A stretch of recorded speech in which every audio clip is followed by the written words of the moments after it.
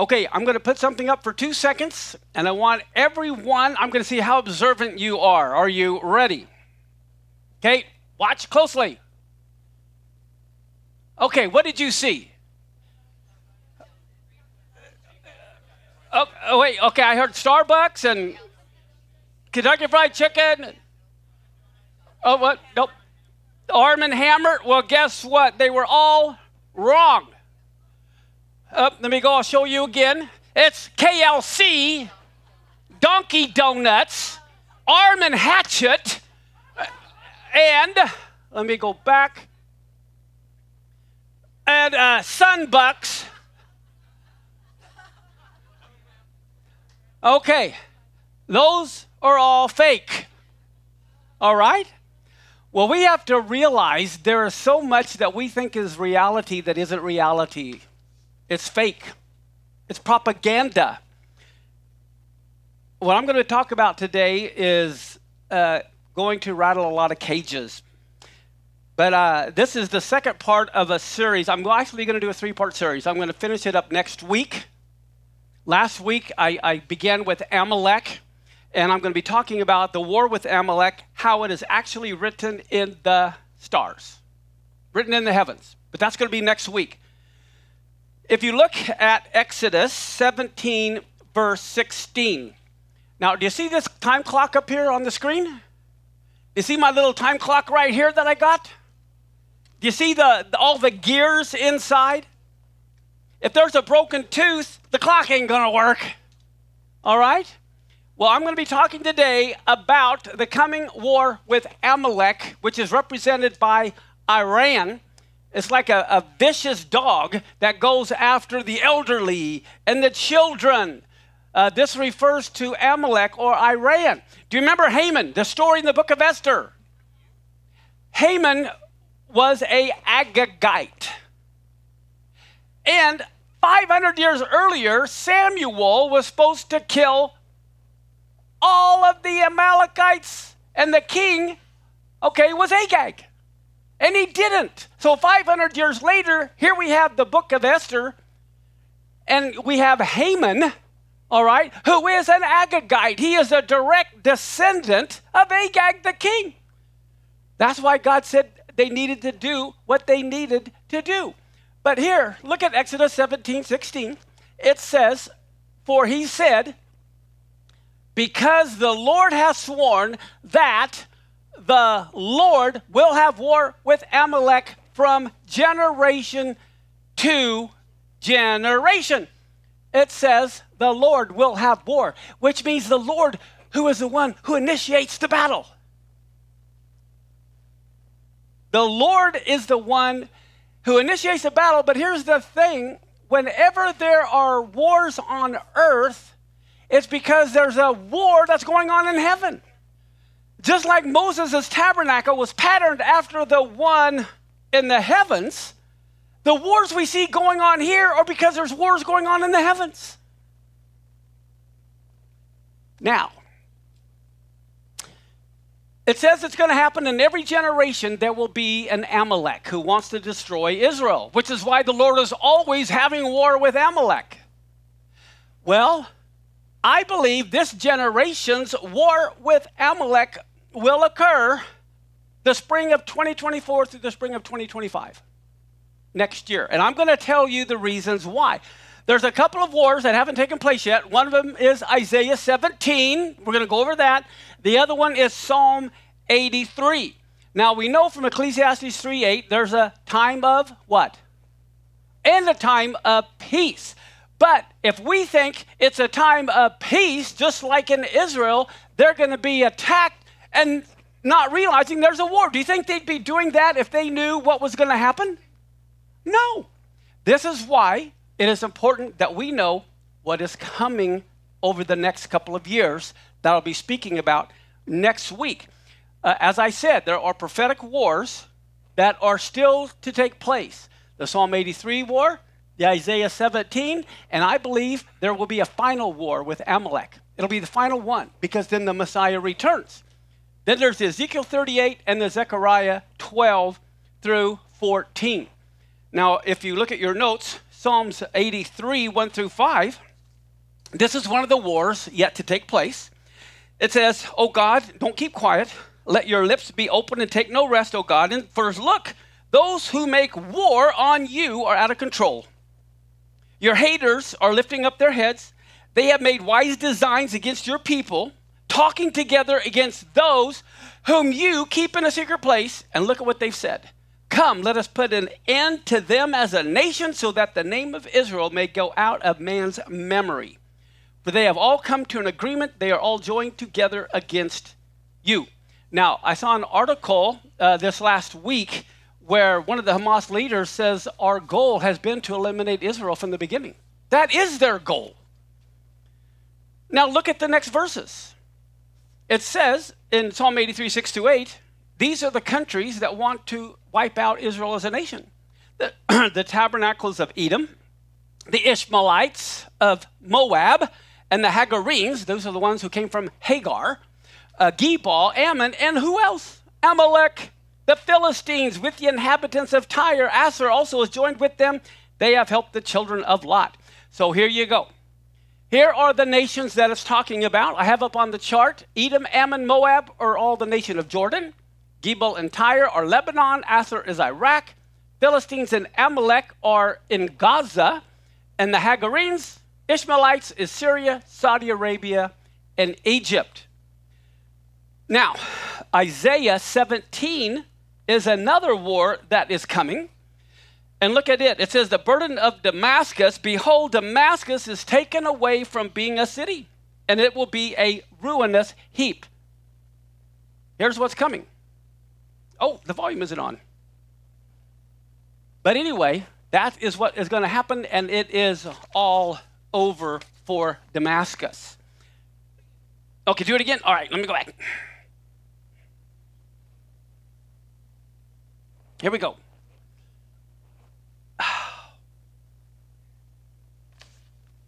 It's not working. Oh, there it is. Here we go. Wasn't that fun?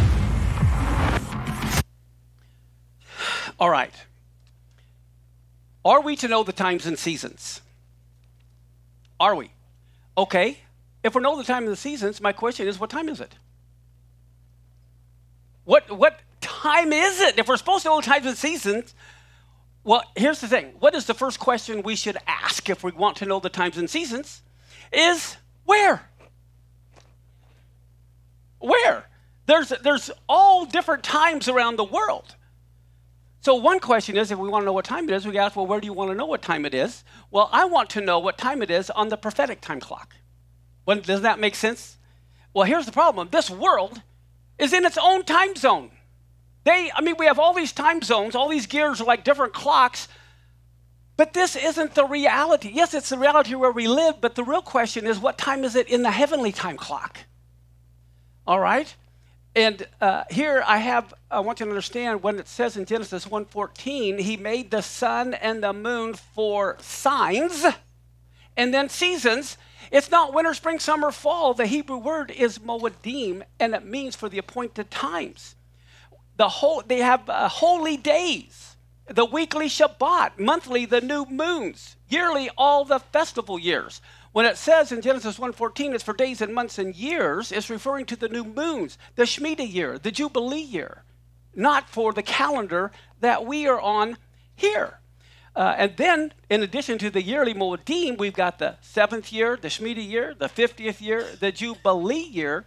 That's the calendar we need to be on. For example, a lot of people ask me, well, how come where are the missing 200 years on the Jewish calendar? Wrong question. Why have they added 200 years on the stupid Gregorian calendar? What's the real and what's the fake?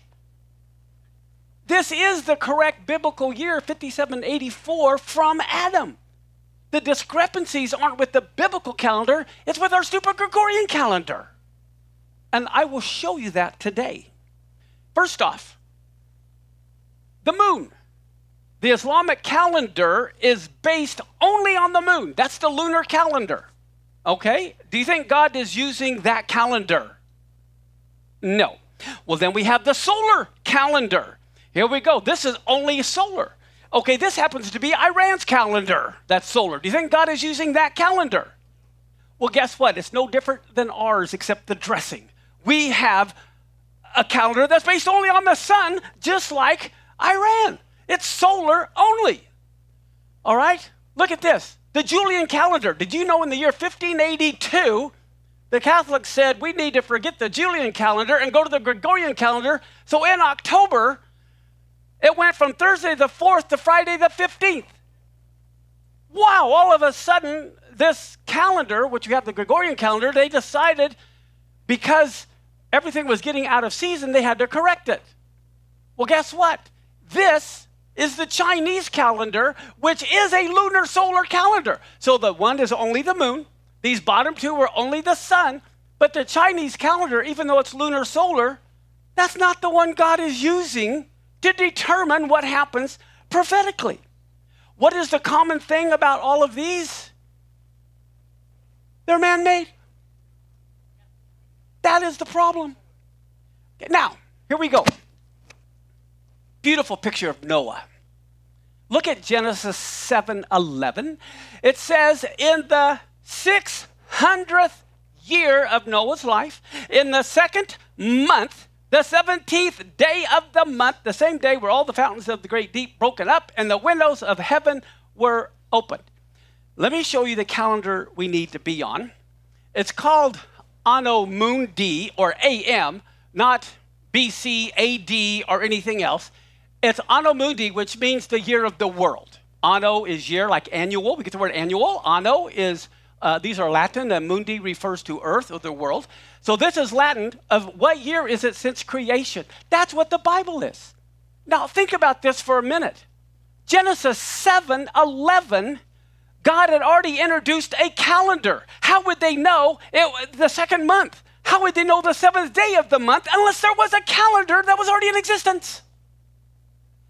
And here we have it. It was in the year 1656 since creation, and it was on the 17th of Heshvan that Noah's flood took place. Now tell me, how in the world would anyone know that if there wasn't a calendar? Hello. Okay, so look at this. Here is year 1 AM of Adam and Eve. Now, I have this, but Seth was born when Adam was 130.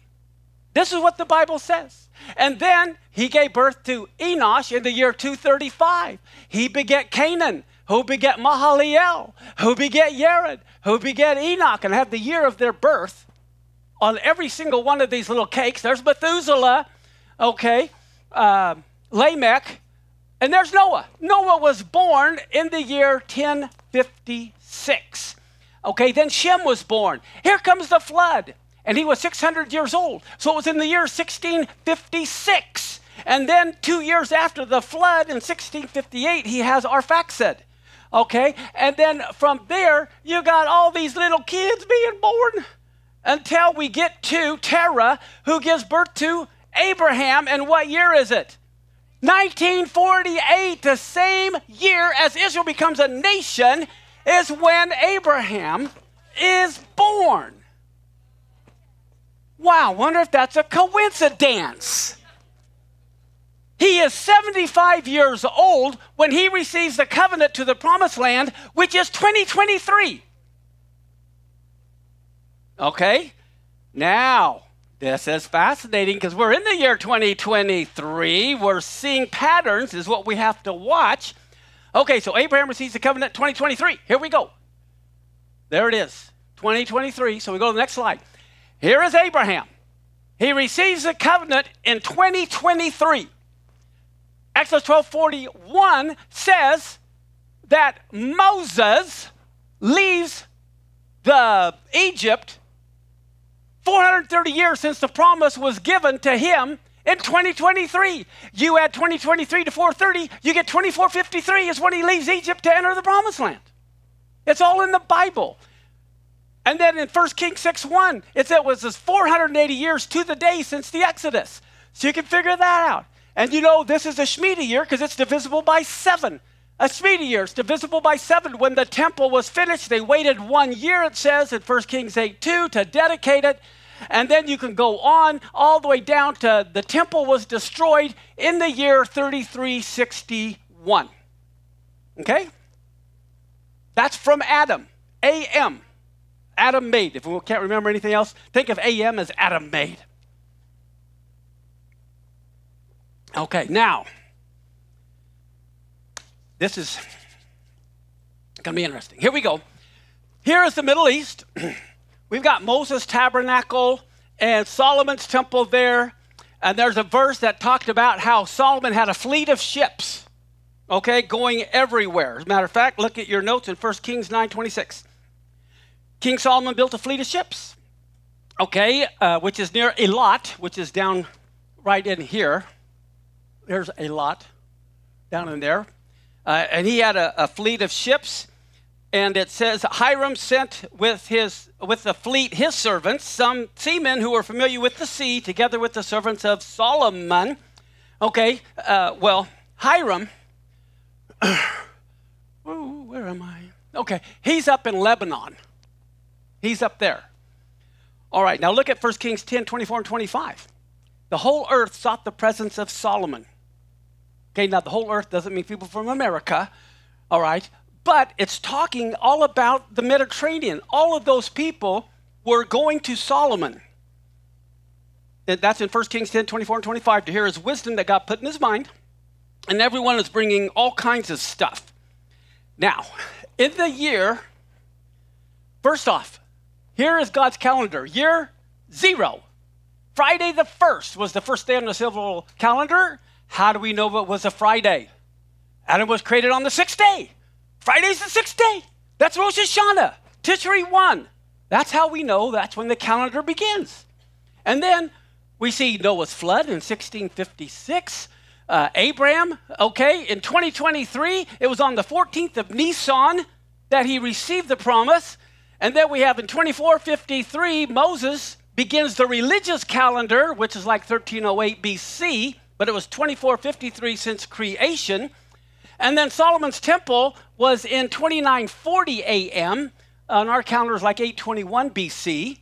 But guess what happens? Here we have this fine gentleman. Let me finish this, my notes here. In 2453, right here, 2453 is when God gave Moses a religious calendar. It doesn't do away with the civil calendar, just like we have January 1st, but we also have a school calendar. That doesn't do away with the other calendar. We have a calendar for taxes. Okay, there's all kinds of calendars, where there was in Judaism as well.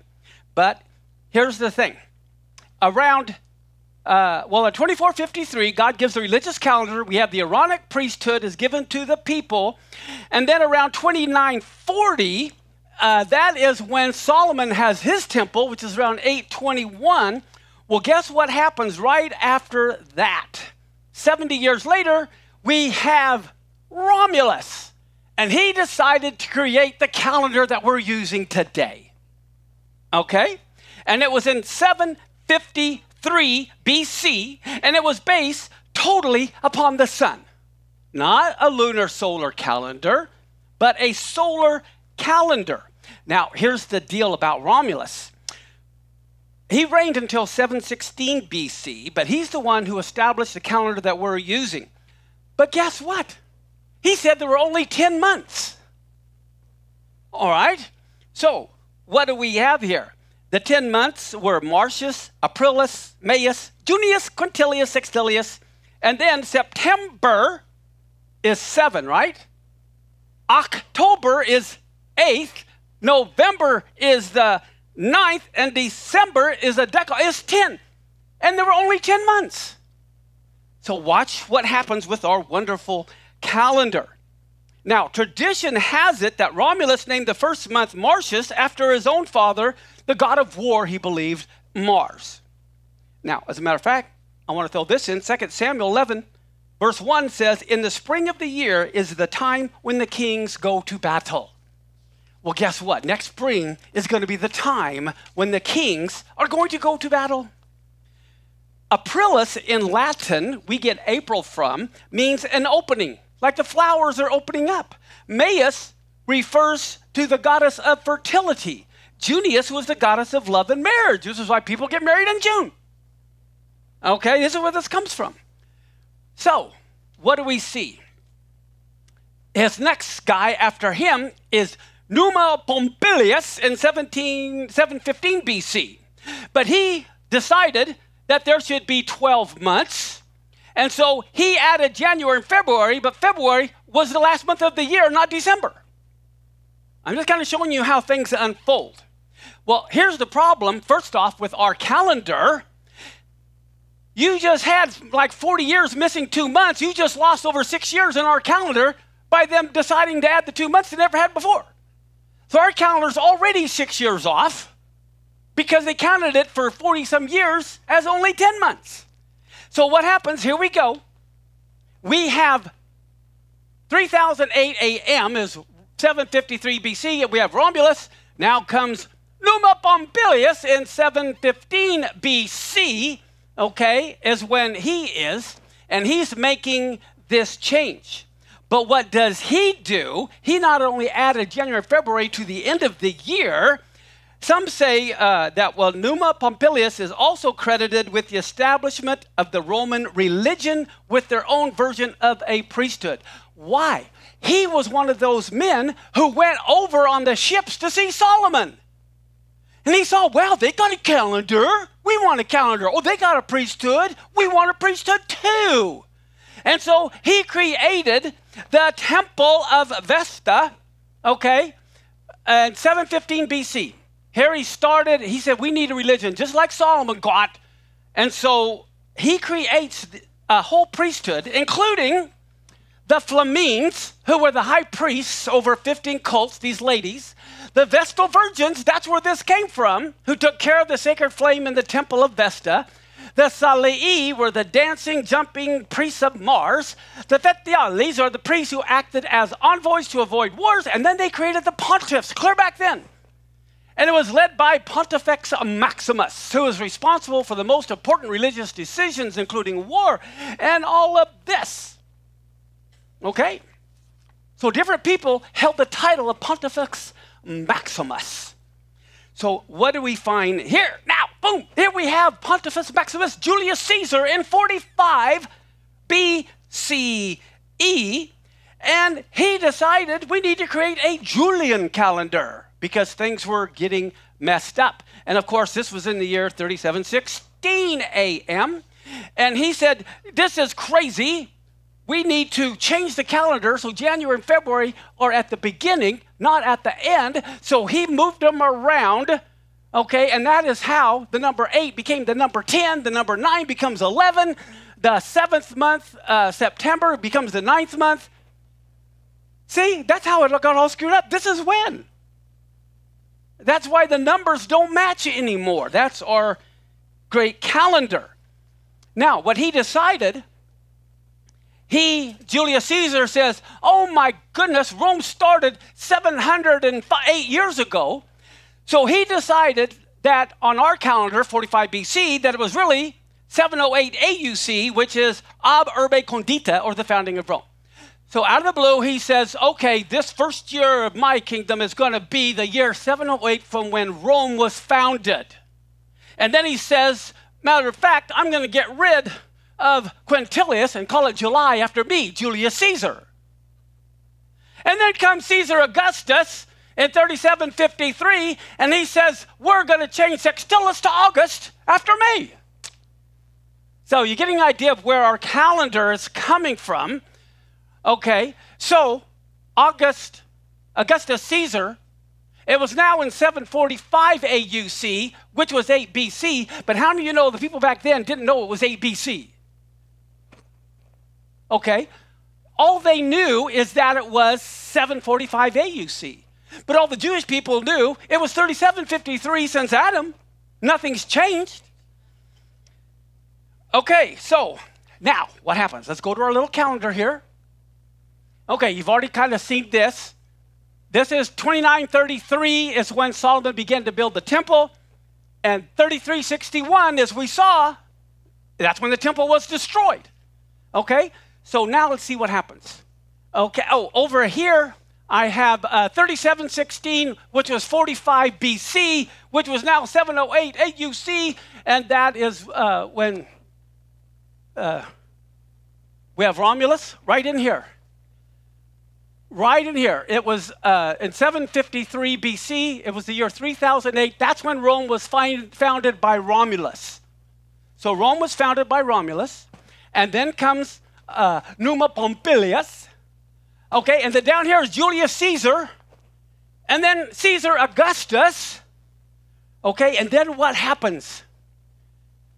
In 3900 from Adam, which we call 140 AD, there's a rabbi, Halafta, and he announces, this is the year it's supposed to be from Adam, okay?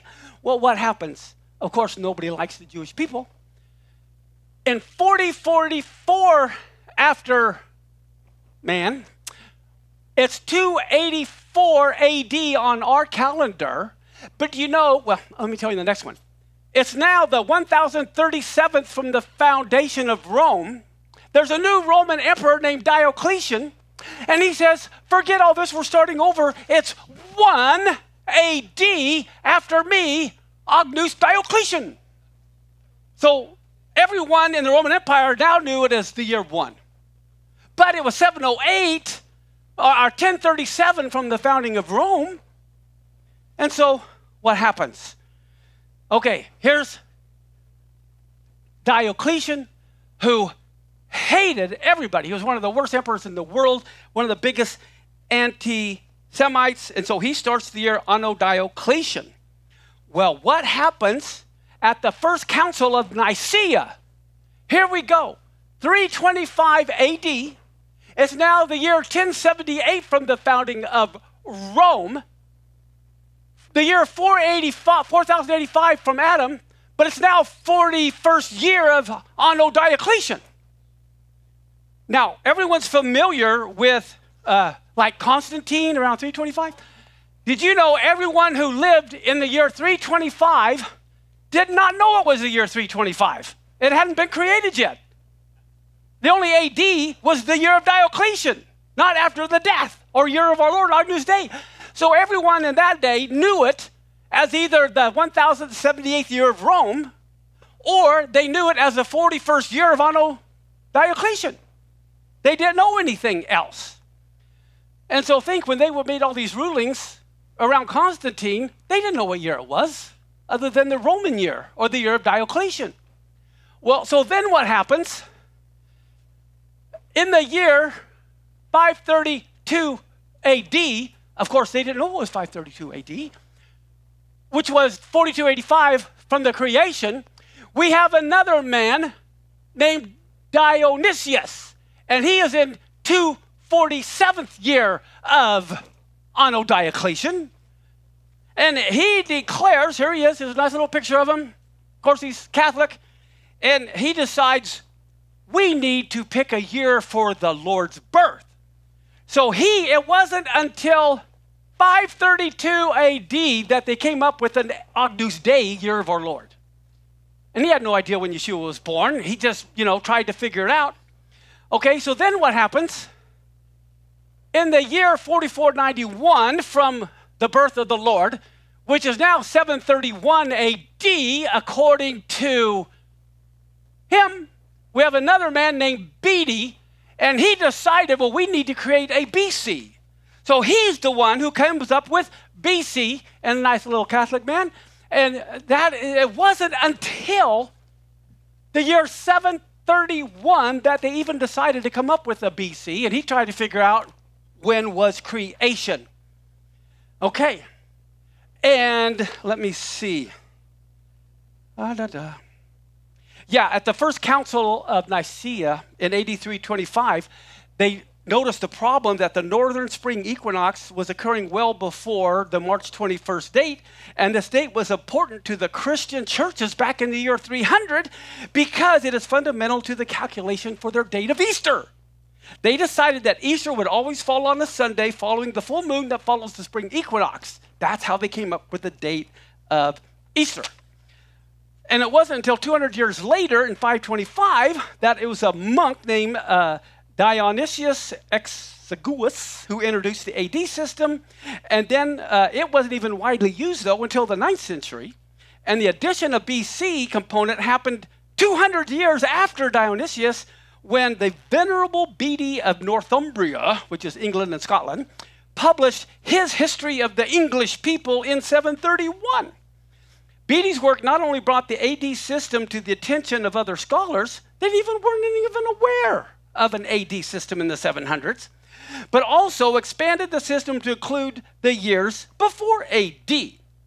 Okay, to Bede, though, he also was ignorant of the number 0, so the year that came before 1 AD was 1 BC, and there is no year 0 on either side.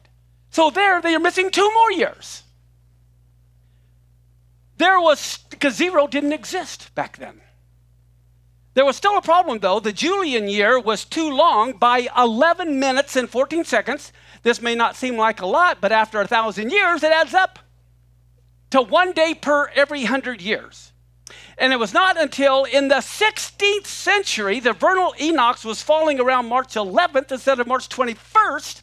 And so what happens? We have Pope Gregory. And he adds 11 days to the calendar. There's Pope Gregory. But the problem is, that was only for Catholics. All the Protestants thought this was a Catholic plot, so they ignored it. And during this time, Lightfoot, he decided that creation started in 3929. That's what he said. Creation was in 3929. Well, then what happens? Then we get Usher, who says, no, sir, it's in 4004. Well, okay. So then what happens? In 1752, the United States and the Brits finally accept the Gregorian calendar, and they add 12 days to the calendar. Okay? What do we notice about these? They're all man-made. That's our calendar. So here, the Julian calendar was in 1582. In October, it went from Thursday the 4th to Friday the 15th. Then, right there, Thursday the 4th, Friday the 15th, on the Gregorian calendar. Well, here now, King George says, okay, fine, we're going to add 12 days. And so, in 1752, Wednesday the 2nd was followed by Thursday the 14th. All right, so you can see that there. Julian to Gregorian. The Catholics did Julian to Gregorian in 1582, and they're, oops, let me go back. And so, again, what is the problem with all of these? Okay, I'm skipping some things. How much time do I have? 15 minutes? I think I have 15 minutes. Okay, so Jeremiah 8:7 says, the stork in heaven knows her appointed times, and the turtle dove and the crane and the swallow observe their appointed times, but my people are clueless. They don't know which way to go. They don't know, do they go BC? Do they go AD? Well, why not just stick with the Bible and just go straight on? All right, here's the thing. Jeremiah 10:23. I know, O Lord, that the way of man is not in himself. It's not in the man who walks to direct his steps. Okay, we are clueless. We are all born with a broken compass, and we are all born with a broken watch. And so God has to direct our steps. So here's believers. We are lost in space. We are lost in time. We've lost our connection because we're on the wrong calendar. All right? Genesis 1:14. God said, let there be lights in the firmament of the heaven to divide the day from the night, and let them, notice it's them, not just the sun, not just the moon, but them, and the number one reason is for what? Signs. The sun and the moon, eclipses are his signs in heaven. Who would know or care about eclipses using only a lunar calendar? or only a solar calendar. We need to be on God's biblical calendar because that's the real one that has to do with eternity. Yes, our calendar is important to do business, but don't try to make the true calendar fit somewhere on the Gregorian calendar. We got to make the Gregorian calendar fit on the real calendar, if anything. So it's not like the Jewish calendar is missing years. No, the Gregorian calendar has it all screwed up. So coming back, we need to know what time it is. Now, if I ask what time is it, and we're supposed to know the times and seasons, how long is the time? Well, we know about the times of the Gentiles. Well, how long is that? We also know about a time, times and a half a time, which is 3.5 years. But how can you know what time it is if you know how long a time is in the context? So let me help you, everybody here. We always think of morning and evening as a day, but that is not how it works. No, no, no. It's evening and morning is the first day. Now, so this is when the first day begins. The second day begins, evening and morning. Does everyone see that? Okay, so is 2024 in the 20th century or the 21st? It's in the 21st. As a matter of fact, you're 24 years into the 21st century. So is 150 AD in the first or second century? 150 is in the second century, okay? Because when do you become a year old? When you're born or after the first year? Okay, so if you're 1.5, you're halfway into the second century. Everyone has to get that. This is so important because there's the second, the third, the fourth, the fifth, the sixth. Do you notice when you turn 5, you've entered the 6th day or 6th year? As soon as you turn 5, because that's at the end. So the second day, you say you're 5 years old, but you're really 5 years in a day or 5 years and 6 months. Now, here's why this is important. Here we go. These are 1,000-year day now. When you turn 5, you've entered the 6th day, and the 6th day ends over there. Is everyone following me? Okay, you have to get this. This is going to be mind-blowing. Okay, so if we are in the year 5784 right now, right? We are 784 years into the 6th day. We're about to enter the 7th day. Is everyone following me? 5 means you hit 5. You're now in the 6th year. We are now 740 years into the 6th day. And if you remember, when does the Shabbat begin? Friday night. The 7th day doesn't begin at 7,000. It begins at sunset of the 6th day. So we are 784 years into the 6th day. The 7th day begins at sunset of the 6th day. Well, guess what? Based on a 24-hour day, halfway would be what? 12 hours, which would be noon. Does that make sense? Okay.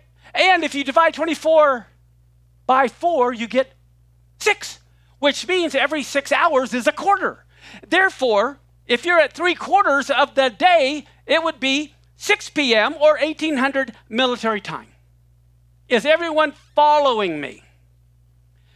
Well, you take 24 times the 0.784 that we're here, we are at 18.8 or 6:48 p.m.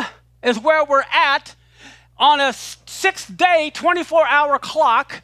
6 p.m. is 1800. 7 p.m. is 1900. Does everyone understand that? Well, guess what? 5784 is 784, which we see is 648, which puts us right there at 7 p.m. of the 7th day. Has it begun? Is it sunset yet of the 6th day? October 3rd of this next year, Tishri 1, sunset in Jerusalem is 6:20, so we've entered the 7th day now. Let me go back. Let me do it. Oh. So anyway, the seventh day, guys, has already begun. We are at sunset of the sixth day. We're entering the seventh day. We are in the seventh day. Now, concerning a Jubilee, Leviticus 25:8, you're to number 7 Sabbaths of years, right? 7 times 7 years. And the space of the 7 Sabbaths of years shall be to you how many? What's 7 times 7? Okay, so God has us count 49-year blocks. So here is 1 through 7, and here is 1 through 7, which is 49. Okay, these are the Shemitah, these are the first year of a new Shemitah cycle. These are the Shemitah years. Okay, so there's your 7 by 7. It's a block of years. And the 49th year is always followed by what? The 50th year. Wow, look how math works. So here's what happens. They are 49-year blocks, and the Jubilee is always the first year of the next 49-year cycle. It's not a separate year. God did not say throw in a separate year. He just says the 50th year is the year of Jubilee. So the year of Jubilee is the first year after a block of 49. Now, some people would have you believe that 1917, 1967, and 2017 were all Jubilee years because they're 50 years apart. Well, I'll have you know that is impossible. I call it math. Here we are. Here is the first year of a Shemitah cycle. Here is the 7th year of a Shemitah cycle, and everyone knows this was a Shemitah year. 2014, 2015 was a Shemitah year. 2007, 2008 was a Shemitah year. How do we know? Well, if you take this year, 5740, and divide it by 7, you get 820. You know it's a Shemitah year because the Hebrew year is divisible by 7. And so the next one is 821. The next one is 822. What do you think the top one would be if I divide it by 7? Ta-da! 819. It's just math. They're all divisible by 7, and each 7 will move up. Now, Jubilee cycles, we saw, are 7 times 7 or 49 years, right? 49 years. How do we know? This is a 10-year Shemitah cycle. How do we know where the first year of a Shemitah cycle is? When is the Jubilee? Well, guess what? You take 5733, we know it's divisible by 7, but it's got to be divisible by 49. Well, guess what it is? It's 117. Therefore, 1973, which is when the Yom Kippur year was a Jubilee year. That's right, because it's every 49 years. The 50th year is always the first year of the next cycle. Okay, so it's like a pill box. You can't peel off one day. It comes in the whole section. Okay, so if that is the first year of a Jubilee year, that's the second one, the third one, the fourth one, the fifth one, the sixth one, the seventh one. So if that's the 7th, that means this is going to be what? A Jubilee year. And that's what it was. It was a Jubilee year. We can test it. Is this year, 5782, divisible by 49? Okay, it is. It's 118. Shazam. If you use math, you know when every Shemitah cycle is. You know where Jubilee years, and I have it clear back to creation. I just continued the AMs. Now, 2016 or 2017 cannot be a Jubilee year. Number one, God doesn't use 2017. He doesn't use the pagan calendar. Not only that, half of it is here and half of it is there. If you say 2017 is a Jubilee year, you got to ask, well, which one? The first half or the second half? Well, it's neither, because it's in the middle of a Shemitah cycle. It's impossible for 2017 to be a Jubilee year by using simple basic math. How could 2017 be a Jubilee year when it's in the middle of a Shemitah cycle? God doesn't use the Gregorian calendar year. He uses the Hebrew year. And the Jubilee has to start after a Shemitah year. And it's not after a Shemitah year. So I got 3 minutes. We're going to have to hurry. Okay, so here, 1972 to 1973, we go by December 31st, January 1st, right? And so this is one long year, and then we have 1974, New Year's Eve. Everyone understanding that calendar. Well, guess what? 5732 to 5733 doesn't start on January 1st. Okay. It was September 8th, September 9th, on our calendar, 26th, 27th, 16th, and 17th. But it's all Erev Rosh Hashanah. All of the Hebrew years start on Rosh Hashanah. So here is the year 5733. Here is the year 5734. And what do we find? 5733 is divisible by 7. So guess what? That's a Shemitah year. Oh my goodness, what else do we see? It's also divisible by 49. That means that's the 117th year of Jubilee. Amazing how that works. Okay. Leviticus 25, 9 and 10. You will sound the loud trumpet on the 10th day of the 7th month, and that is not July. Okay. On October 6th, you declare the year of Jubilee on Yom Kippur. That's the 10th day. Guess what happened on the very first day of the year of Jubilee? We had the Yom Kippur War. The Jubilee cycle began the very first day with the Yom Kippur War. So here we go. Now, this was the last Jubilee cycle from 73 to 2023, the 10th day of the 7th month. On the Day of Atonement, they're to sound it. In 73, it happened to be a Shabbat when the very first day of the year of Jubilee was proclaimed. And so, first day, year of Jubilee, Tishri 10, what do we have? The Yom Kippur War. Now, what happens? On the Shabbat, again, and notice October 7th, it's like the very next day, even though it's 50 years later, and it's on a Shabbat again. The very last day, Shemini Atzeret Simchat Torah, the closing day of that year of Jubilee, we have a war that just started.